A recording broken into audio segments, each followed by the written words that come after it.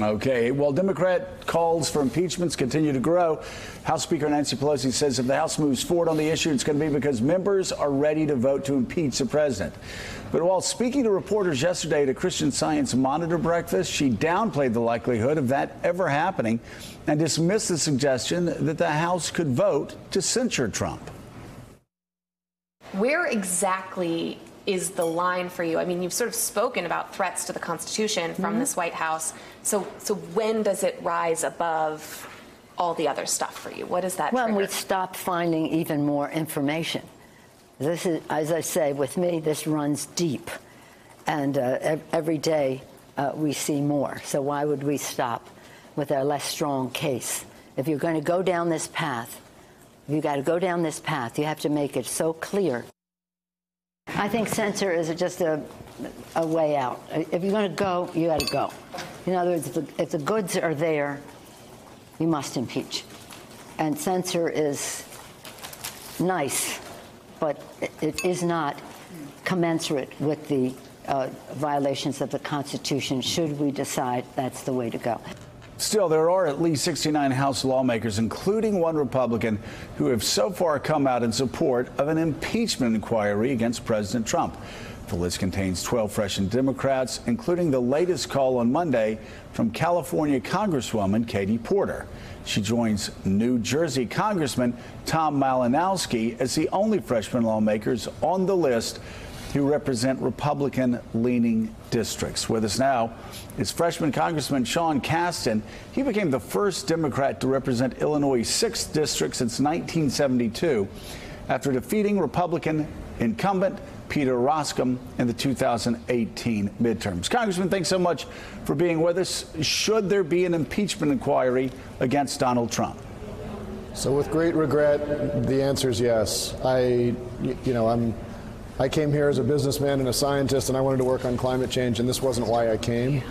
But the daily assaults on the Constitution, what we know Russia did, and the failure of the president to allow us to do our job has, I think, made this a necessity. Corrine. Yeah, I agree with you, Congressman. Thank you for coming on. I have a question about what we've been seeing with Congress, in particular yesterday with Hope Hicks, and having these behind-the-doors type of hearings where, she doesn't answer questions and the American public is not seeing what's going on. Why do this? Why have these hearings behind closed door and not tell the story, not show the public and have her deny answering questions just in public so that we could all see it?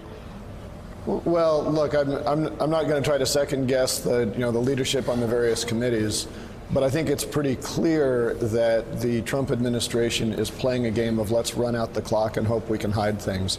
And look, I hope the president is not guilty. I would vastly prefer to live in a country that's true, but the only way we're going to find that is through an insistence on transparency. And if the president shared that commitment, he would be telling his staff to be more open with us. The New York Times' Peter Baker's with us and has a question. Peter. Oh, Congressman, thank you for coming on. You just said that the president was trying to run out the clock. I wonder whether you think the speaker is trying to do the same thing. In other words, if we put off a point of decision on whether to move forward with an inquiry so long that we get to the point where we say, well, we're in the middle of an election, why should we, let's let the voters take care of it. Is there a point at which you think impeachment becomes sort of less tenable because we are in the throes of an election to decide whether President Trump should be reelected or not? Well, look, I'm not going to try to get into mind reading what other people think. I think she has a lot of responsibility and a lot of information that I don't have. For me personally, I think it is important that my voters understand what my thought process is, and I think that's true of a lot of members. And I think until we can actually have the conversation with the public about why we are so concerned, it's hard to get the public to understand the stakes of what's going on. So that's where I am, and I can speak candidly with what's in my own head. I don't want to speculate on what's in other people's heads. Jonathan Lemire.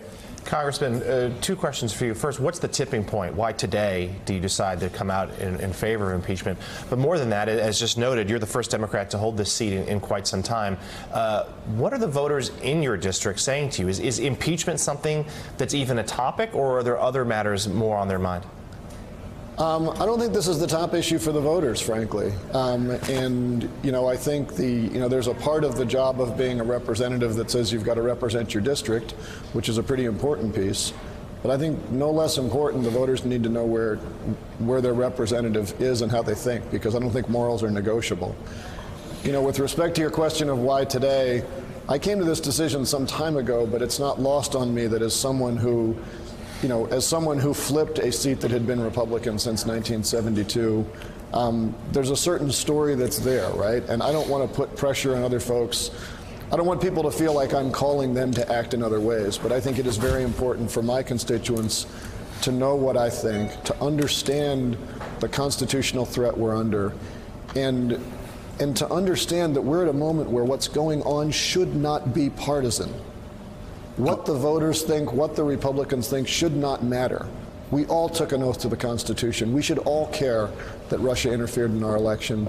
And if I can't tell people honestly how I came to those views, then I can't expect to explain to them why they should understand the stakes that are at play here. All right, Congressman Sean Casten, thank you so much for being with us. We greatly appreciate it. And that's pretty significant that you have a guy who's the first Democrat in the seat since 1972 coming out, talking about the need to start the impeachment inquiry. Look, it is significant, but I think what the last thing he said was also significant, which is that it shouldn't be a partisan event. And I don't need to remind anybody about what happened with the Clinton impeachment and what it did for Clinton, first president in a long time to pick up seats in the midterm, left office with an approval rating in the mid-60s because it was viewed as a partisan impeachment. I personally think it's a mistake. I agree with Speaker Pelosi, but also remember one other thing. The math isn't there yet for impeachment, because you have to get 218 votes for impeachment. You're not going to get Republican votes except for Juliana Mash. She's got 63 now who say they want it. There, I'm sure some others who would vote for it if it came to a vote.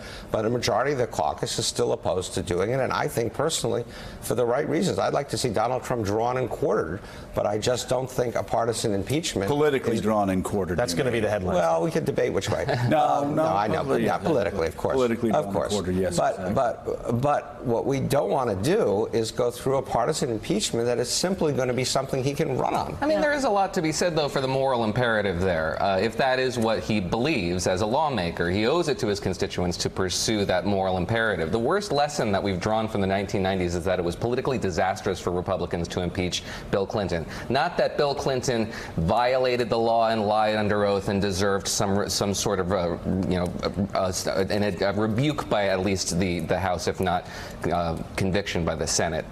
So I feel like if that's the lesson that we're taking from the 90s, we're missing the forest for the trees here. They do have an obligation to the Constitution as well as their constituency. I must say also that with Bill Clinton, Ken Starr did most of the work and found out that Bill Clinton had committed perjury in front of a grand jury and committed perjury in a deposition.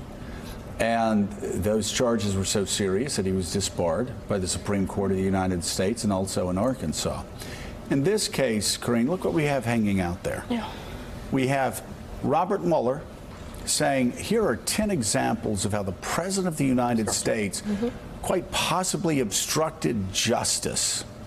But I can't come to a conclusion whether he did obstruct justice in these 10 cases because the Justice Department won't let me. He was limited. And then you had the Attorney General after that going ahead and saying, oh, well, he should have come to a conclusion, which, again, so there's a back and forth there. And if you read the part that Donald Trump's the proudest of, which he obviously hasn't read or else he wouldn't bring it up, the part about the collusion, the cooperation, the improper contacts with the Russians, that is equally damning. That section is equally damning, and it is all just hanging out there because you have an Attorney General who is trying to cover this up and move people along and or if not cover up, put the best possible light on it. He's acting like a defense attorney, criminal defense attorney. And then you have Robert Mueller who's not speaking.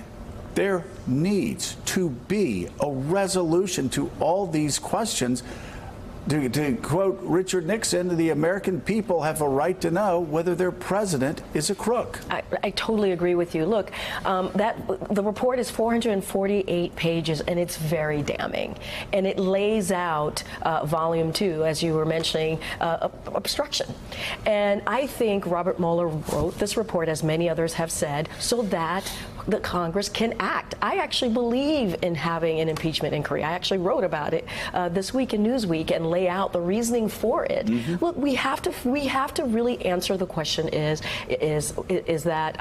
this country, do we believe that no one is above the law or not? Right. And the president is not above the law. That is the question that Congress needs to answer. And also, the second part of this too is we cannot set this precedent, right? We cannot set the precedent that this president currently could potentially get away with it and not be held accountable. He needs to be held accountable. And it is, to your point, Noah, their constitutional duty. Congress needs to act. This is the step that they need to take. We can't let this play out continuously until August comes around and they all go on recess. We need to talk about this now and hold those hearings and tell the story and show the American people what's in this report so that they understand. And we'll get those underlying documents. We'll learn more. They'll have more power to do a lot more.